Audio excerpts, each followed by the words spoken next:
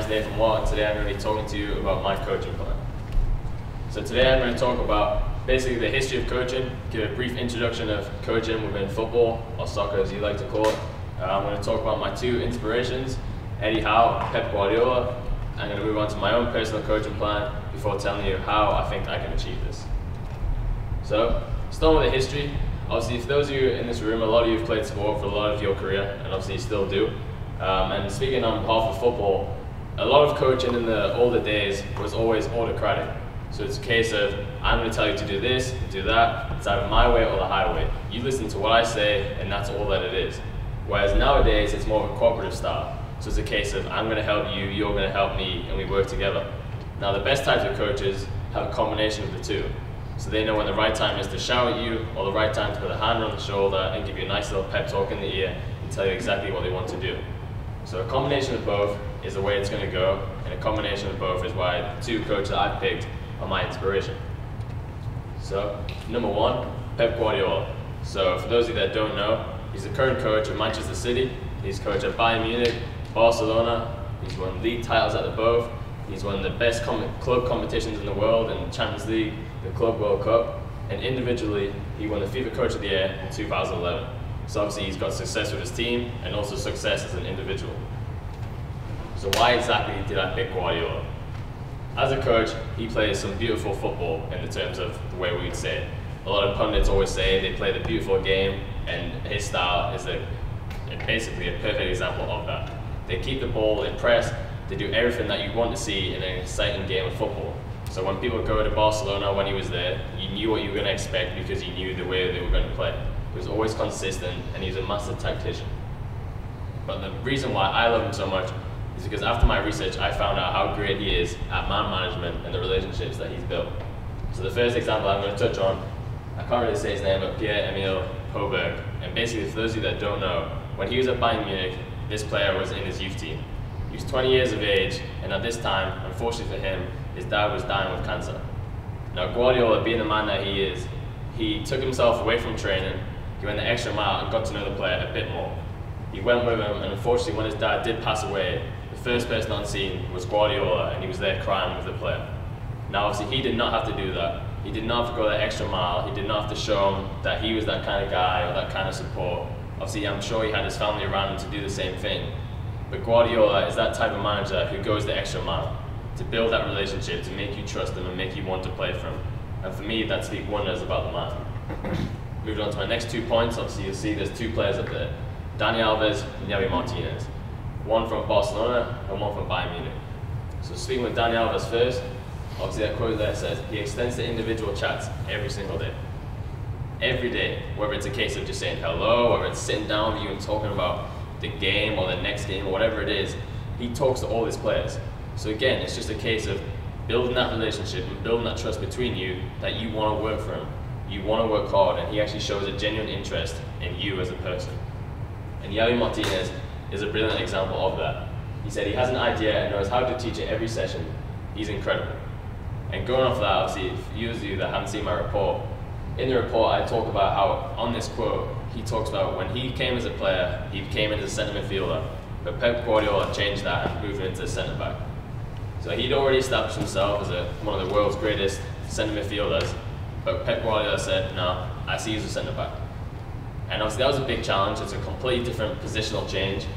But in order to do it, he sat down with him every single day. He said he watched over 200 videos watching defensive movement, defensive shape, defensive talking about every single thing and every single detail that he would need to know in order to move into this position. And now he's widely recognized as one of the greatest centre-backs playing the game at this moment and in the past few years. So for Guardiola, again, it was another massive tick in the box at how his tactical work has actually helped in terms of building that relationship. Moving on to my second inspiration, and a coach that I'm slightly biased about because he coaches the team that I support, but it's Eddie Howe. So you can see he coaches Bournemouth right now. His previous coaching was at Burnley, and before that he came through the ranks in Bournemouth and coached in the first team, reserve team, before getting the head coaching job. He saved the club from relegation and extinction. The club was one game away from going completely bankrupt and disappearing. The game came down to it, whereas if they won, they kept going. If they lost, the club would disband and it would be no more. On that day, he said to his players, Today you have a chance to make history, go out and do it. And they did, and today they keep fighting. Since then, he's achieved 2 promotions in 3 years, taking up the Football League and into the Premier League, which is the highest league in England and probably one of the biggest football leagues in the world. He took them to the highest ever finish last season in the Premier League, and this season is on course to do exactly that yet again. And again, just like Guardiola, he also has individual accolades, where he won Football League Manager of the Decade in 2015, beating the likes of Jose Mourinho, who just won the Premier League, to the award. So obviously he's highly regarded in England, and he's also recognised as potentially one of the future England managers. So words can't speak highly enough about the manager. So similar to Guardiola, his style of football. Pep Guardiola is widely known as one of his inspirations and one of the reasons why he coaches the way he does.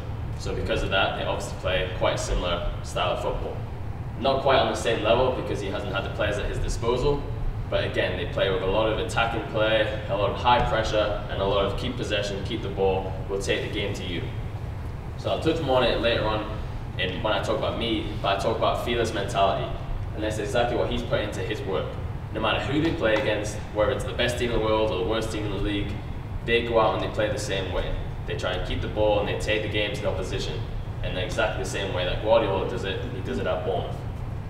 Another reason why I love him is because of his professionalism. So I admire him on the field and off the field, but off the field when he's in the media room, when he's in a press conference, when he's found in the streets, wherever it is, he always presents himself in exactly the same way. He talks clearly, he talks professionally, and he does everything exceptionally well. He's never been the height of any controversy, he never says anything too controversial, and he respects his other clubs and his other managers. And the other day, going off that, before Bournemouth played Tottenham last week, there was comments about the Tottenham manager, Pochettino, and they were asking him, are you good friends? How do you feel about him? And his reply was simply, I respect him, he's a great coach, he's taken Tottenham to the next level, and obviously he rambled on a bit more. But at the end of the comment he said, at the end of the day, I'm not here to make friends. I'm here to win games, and that's all it is. So I might respect him, but I still want to beat him. And for me, that speaks a lot about him. He's not going to talk bad, he's not going to big him up too much, but he's still a friend of him. In terms of loyalty, he's been at Bournemouth a lot, he left and came back, he sticks by his players. A lot of his players he brought from League 2. So obviously the Premier League's the top, League 2's the bottom, so there's 4 leagues in between. In that time, he's had players playing in League 2 who now play with him in the Premier League. He's had players play with him in League 1 who are now in the Premier League, and same from the Championship. Other teams will get promoted and they get rid of their players and they'll bring in a whole new squad with all this money.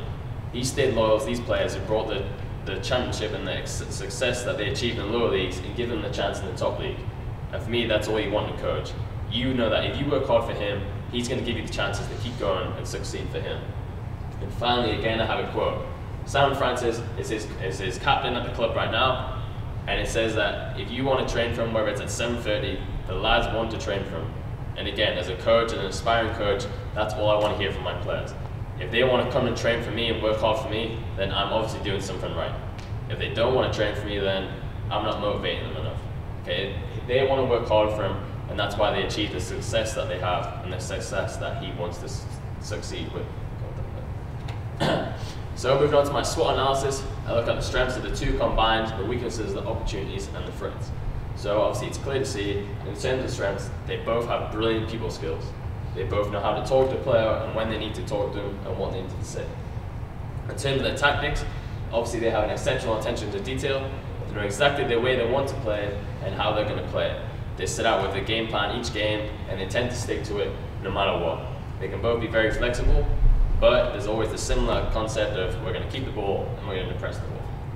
They're both well respected due to their professional mannerisms. Guardiola is quite similar to Eddie Howe in the fact that he's never really gotten too much controversy about him. He says it how it is, he respects the opposition, the referees, his players, and that's just the way it goes. Pep Guardiola, one of his key strengths is he's coached and played at the highest level. When he was at Barcelona, he played under Johan Cruyff, who for those of you that don't know is probably one of the greatest players to play the game. Just recently it had been his 70th birthday, and one of his former clubs named the stadium after him, just showing how even still he has that massive effect on the game. He changed the game in terms of the beautiful game and came up with the concept of playing this possession football and freedom. And Guardiola has literally learned from him as a player, taken that into his own coaching style, and now continues to show that to his other players. So for him, he has experience at the highest level coaching and as a player, which is obviously a massive strength. For Eddie Howe, one of the great things about him is he's been through every single stage of a career at Bournemouth. As a young fan, as a little boy, he was in the stands with a season ticket. He's experienced the emotion of the winning, the losing, the hatred towards the players, but at the same time, when he was growing up, he became a youth player at the club.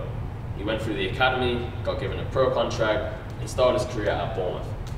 After unfortunately having to end his career early due to a bad injury, he then became a coach at the same club, and obviously now is the head coach. So obviously over the years, he's been a fan, he's been a player, and is now a coach. He understands every single aspect of the club that he works at, so for him, every decision he makes, he knows impacts all his lives, not just his players or himself or his coaches.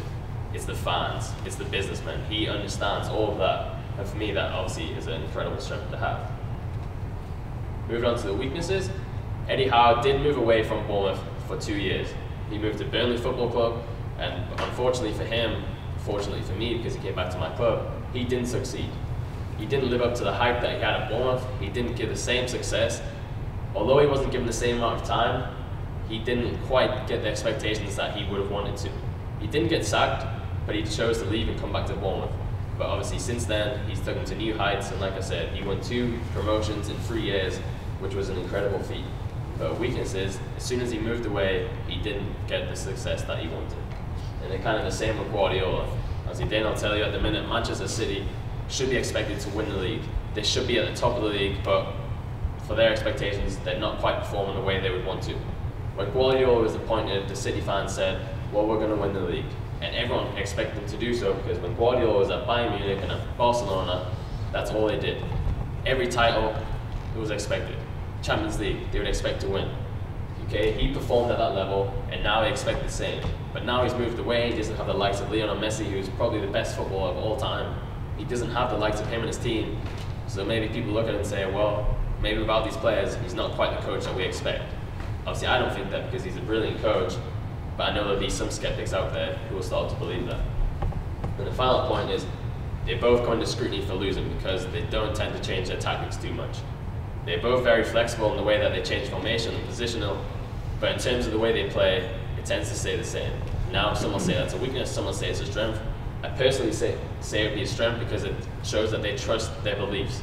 They stick by it, but I know that some people will also see it as a weakness. In regards to the opportunities, obviously, like I said about Guardiola, he has an opportunity to become an elite member of a certain amount of coaches who have won the Spanish League, the German League, and then the English League. Okay, an incredible feat, but it's a chance that he has to do with Manchester City, and obviously he could win the Champions League at Man City and win with another team yet again. Same with Eddie Howe. If he continues to go the way he could, obviously fingers crossed for Bournemouth, being a Bournemouth fan, he could win the league, but realistically it's a case of cementing our place in the league and continuing to rise above the league and get our highest ever finish season after season after season until eventually become a well-recognized Premier League team. And again, in terms of the final point, international. Okay, they both got great success in the club level. If they were to then move into the international level, that could be one big step to cement them into coaching greatness. Okay, it's one thing being a great coach at the club, but if they could then go into international game and repeat this success, then again, it just makes them even better as a coach and would build that it would build a reputation that they already have and is already growing. My final slide of the SWOT analysis is the threats. It's like I touched on before. If Guardiola isn't successful at Man City, will it tarnish his reputation? Football is such a fickle game in England, and because of the fans that we have, people will turn on him just like that. Everyone knows how good he's been and how good he can be, but if he doesn't generate the success at Manchester City, people will turn around and say, well, maybe he wasn't that good. Maybe at Barcelona it was the players. Maybe at Bayern Munich it was the players. We know it's not, but some people will think that. And obviously there's always that case in football, which I'll touch on again in a minute. You always have the fear of being sacked. It's such a dog-eat-dog business. Okay, there's no loyalty these days in terms of owners and fans. If you're not getting success at the club one, then unfortunately you will be sacked and you will be replaced. So to conclude, what do I think is the best of them? Clearly their communication skills. They talk to the players and they do what they want. They player management. They have that relationship to build and to move on and to make them believe that they want to believe in. And again, their professionalism and their football knowledge. They both understand the game, they both are at the top level and they're still trying to improve. They know they're not the finished article, and even though Guardiola has been around for a longer time, they still want to keep working and improve their philosophies that they have to generate even more success. The Paul's 5 forces are pretty straightforward for the coaching world in the Premier League. So the buyer power, obviously the owners. The owners have all the money, they make all the executive decisions, they can hire you, sack you, give you a new contract whenever they want. In terms of supplier power, it moves on to the players. Oh, some of you will be sitting there thinking, nah, the players don't really have too much say in what will happen with the manager. I agree too, but in more recent events, Leicester City showed me what this actually can happen. Okay, so last year, for those of you that don't know, they won the Premier League, possibly one of the greatest achievements in football history. They were an underdog, a team expected to be relegated, and they won one of the biggest leagues in the world. Now this year, they did not live up to their expectations. They've been terrible and almost got relegated, with the same coach, with the same players. So it came a point where their players turned on their coach, and he obviously lost the dressing room. They went to the owners after a game and said, look, it's not working anymore. We need a new coach. And with that, he was gone. Coach was replaced, they got a new guy in. The next 6 games, they won 6 in a row. Now, obviously in the football world, everyone was quite disappointed with what happened with the Leicester players in terms of their loyalty, in terms of the disrespect that they showed to the manager that made them the players that they were. But it does show that players do have a say in what goes on in the club a little bit more than what you think. Threat of new entry and threat of substitution are kind of similar. There's always a chance of a new guy coming up or a new girl coming up, but there's also obviously that chance of you might be replaced by someone with a bit more experience or a bit more talent in the place that you're in. So that is always going to be there, and that is never going to change. Industry rivalries, kind of what I touched on before with Eddie Howe. You either learn to love them or to hate them. Mourinho, a lot of managers will admire his skills and his passion that he has, but at the same time they will hate him because of his arrogance and the way that he conducts himself as a coach. But at the end of the day, it's a competition. You're not there to make friends, and that's the way you take it as a coach on yourself. If you want to make friends, go for it, but at the end of the day, you just want to win. So, after talking about the 2 coaches and looking at what I want to build on, what do I say is my style of coaching? Where do I want to be? I want to be a coach that helps players grow. I want to make them a better player on the field and off the field. I want to build that relationship with them, just like the 2 coaches I've talked about. I want them to look at me as a friend, but also as a role model. Okay, I want them to come to me and understand that when they're playing with me and when I'm coaching them, that I'm going to get them better. They've got to believe in my beliefs and my tactics and the potential that I show them that they can get to the level where they want to go at. It's not a case that they just turn up with a kit on and train and we do an hour here and an hour there. It's a case of I'll invest my time if they invest their time into me. So with that, it'll be organized and it'll be professional. So I'll plan my sessions, I'll think them out, I'll do the research, I'll watch the videos, whatever it takes to plan a great session to find out how I can get the best out of my players on this given day, to work on positions, to work on tactical adjustments in a game. Whatever it takes, I will be organized and make sure that everything is prepared well in advance so that when it comes to an event or an emergency, I know exactly what it is I need to do. And again, with that, that means that I'm being professional. So professional like Eddie Howe. So if it's a press conference like this, if it's sitting in front of a group of fans and being questioned, I know what to say, I know how to get my point across, I know how to speak clearly, I know how to present myself in terms of dress code and talking to other people, whether it be Terry or a teacher or Tanya at the back, talking to a boss. I know how to talk to them, I know how to present myself and be the professional role model that I need to be so that my players can look up to me. So I'll move on to my actual coaching plan. Firstly, I'll talk about on the field. So team mentality. I want to build in that belief that it's all for one and one for all. Okay, you work hard for me, I'll work hard for you. You work hard, I'll work hard. If it goes that way across the whole team, the whole 11 on the pitch, the 5 or 6 that we have on the bench, you work hard for me and we work hard together. That's how you get results. Bringing in that fearless mentality and believing that no matter who we play against, whether it's the best team in the world or the worst team in the world, we are going to play the way that we want to play and we're going to get a result. Okay, and the 2 coaches that I talked about, that's the way they do it. They have their tactics and their philosophy and the players buy into it. If I can get that same mentality and that same belief in the team that I want to coach, then of course that's the way it's going to be. You go into a game and you don't go, oh, it's FIFA, oh, we're going to lose. Or it's North Greenville, I don't need to try today, it's an easy win. It's a case of, it's North Greenville, we put on performance. It's FIFA, we put on performance. We have our tactics and we stick to it, and that's the way I always want it to be. So with that said, with their tactics, I want it to be high intensity and I want it to be confident. Confident in the belief that what we want to do is the way that we want to play. So we'll talk about it a lot in the training and off the field, so that when it comes to the game day, we are confident in what we want to do. And some of you will be thinking, the last point, team individual goals. Well, that's saying that's in mentality. And it is, but at the same time it's not. Because the way I look at it is, in terms of Terry, he always says to us, we get a little bit better each day. And for me, that is why you have the goals. The short-term goals add up to make the long-term goals become realistic. So I'll sit down with my team, I'll tell them what I expect and what I think they can achieve. And obviously I hope that they agree and I hope that they buy into it, and I'll make them believe that that's what we want to do. But at the same time, I want their opinion. So if they don't agree, then obviously we'll sit down and I'll understand why. Or if they think that they can do even better, then again we'll sit down and we'll discuss why. Okay, I want to have the relationship where we can bounce ideas off each other and build a team together. It's not me in charge. I'm not being that autocratic leader like in the past. I'm cooperative. I want to talk to them and get the best out of each other, and the way to do that is through communication. So moving on to off the field. We want to build a player, I want to build a player who's as good off the field as he is on the field. So the way to do that is getting a high GPA. Succeeding in the classroom will build you for a future after college. Okay, football and sport is only a short career. You build the experiences and you build the connections, but you need to know how to conduct yourself off the field. So we will have mandatory study halls, a chance to get the players together, learn from one another, see who's good at this, see who's good at that, and help each other. And that's a chance to get that team bonding and build that team chemistry. Okay, if I go into a study hall today and I say, oh, I'm struggling with my business, I know that I can go to Hackett. Hackett can help me. Okay, in my business classes across the year, he's helped me a hell of a lot. Okay, because I know that he's good and I'm not particularly good at that side. Okay, whereas we have freshmen now who look at us and they go, well, what can I do for this class? How can I help you with this class? Okay, and that's the way it should be. I want to build that team chemistry where we're comfortable around each other to know that he can help me with this and I can help him with that. We're a team and we're trying to build that chemistry, and along with that, I want to be doing team events like going out bowling, going to watch a film or watching a sport game or whatever it is.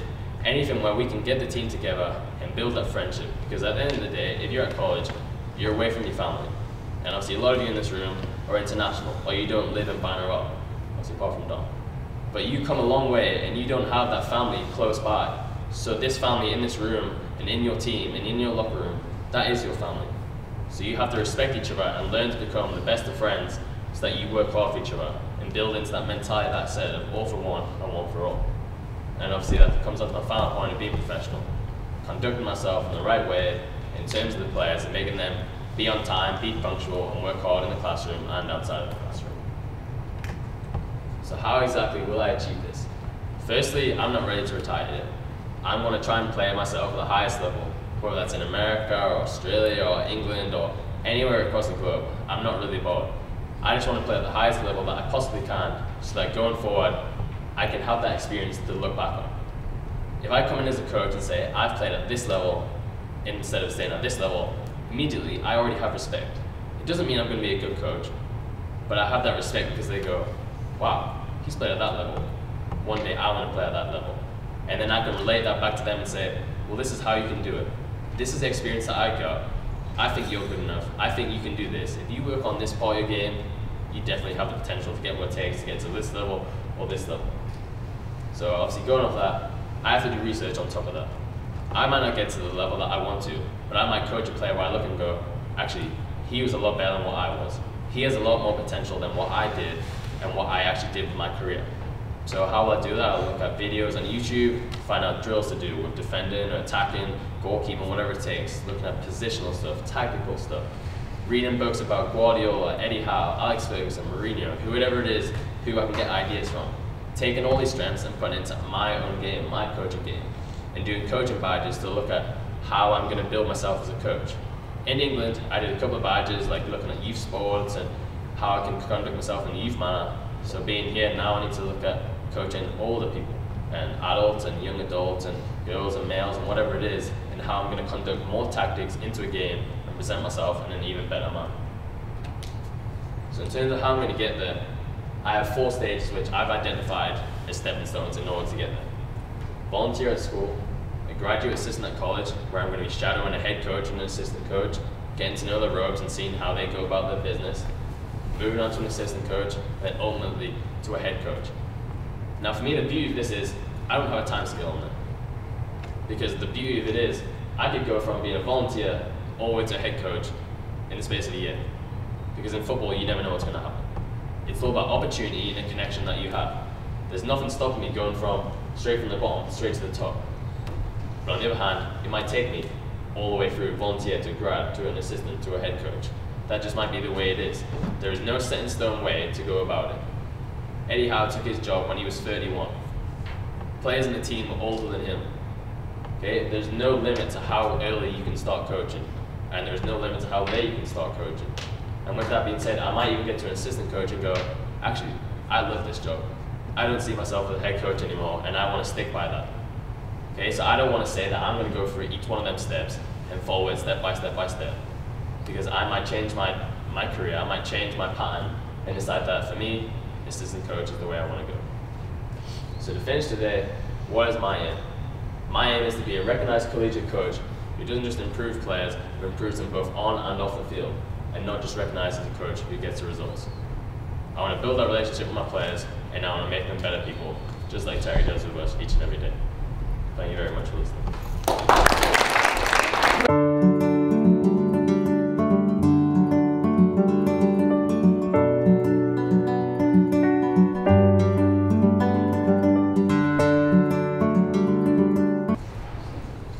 Right, obviously a lot of you know me. My name is James Morgan. My presentation is on successful coaching and my plan. It's a little bit similar to Nathan's, but it is going to be a bit different.